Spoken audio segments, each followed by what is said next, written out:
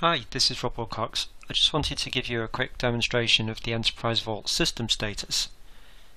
You get to system status from the Vault admin console by going into Directory and then click on Status.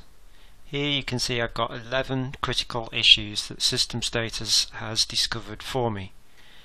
Now if you look down some of these issues, most of mine here are related to SQL Server backups. Take this one for example. The directory database backup has not been done for 104 days.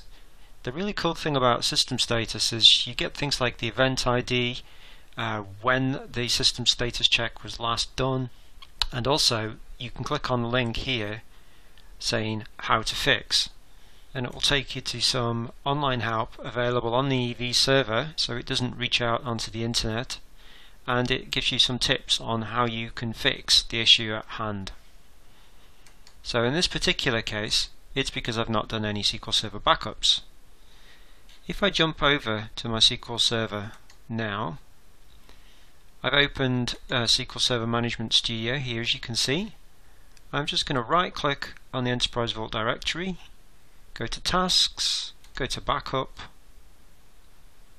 and then after a second or two I'll be able to take away the current backup location, add in this new one,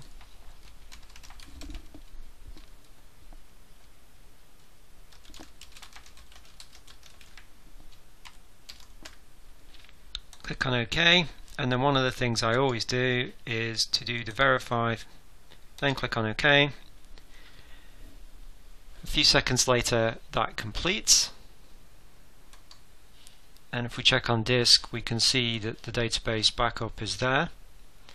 Now if I jump back to my Enterprise Vault server, what I can then do is I can right click on the system status node here and choose rerun all checks, and that brings up a little dialog box and all the different checks that can be performed by system status are rerun, and hopefully what we should see in a second or two is that the issue about my directory database backup and my directory database log backup should be fixed.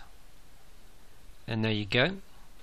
You can see already in the background the screen's refreshing and 2 items are now off the list. I've now just got 9 critical issues to fix, but I'll save those for another day. I hope you make use of system status in your environment, and I hope the short video on how to get to it and what's in there is helpful to you. Thanks very much. Bye bye.